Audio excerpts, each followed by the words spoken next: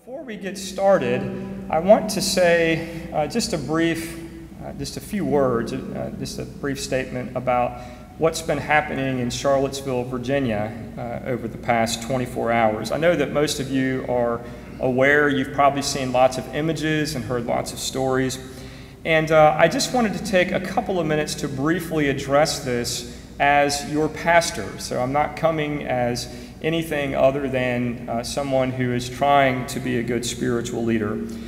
First, I want to encourage all of you to please be praying for Charlottesville and indeed to be praying for our country.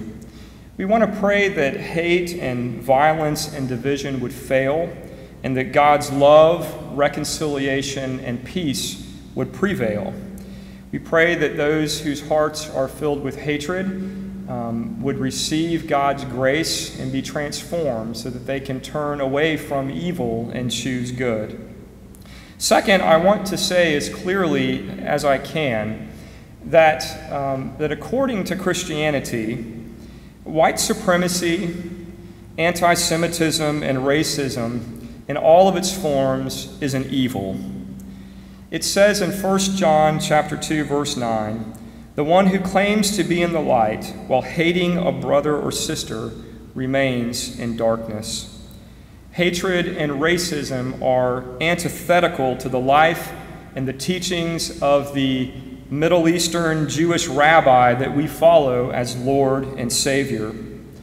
They are driven by the principalities and powers of this world that promote hatred and other values that are diametrically opposed to the kingdom of God that Jesus lived and died for, a kingdom that is characterized by love, justice, equality, unity, and peace. This is the kingdom that all Christians are called to serve, and if necessary, even die for.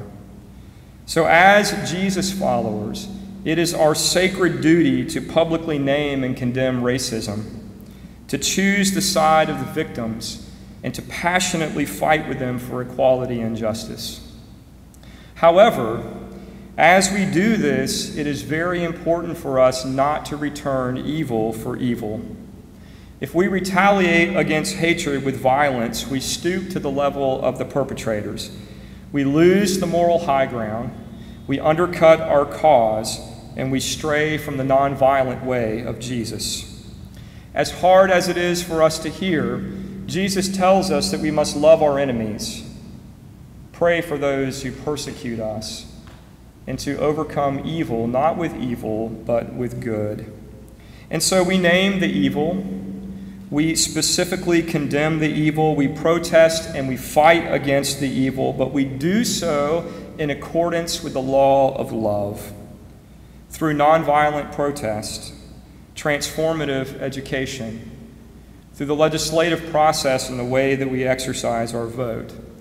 And so, as your pastor, I want you to know that I'm not only praying for those in Charlottesville, I'm not only praying for those around the world where these issues are flaring up, but I'm also praying for you.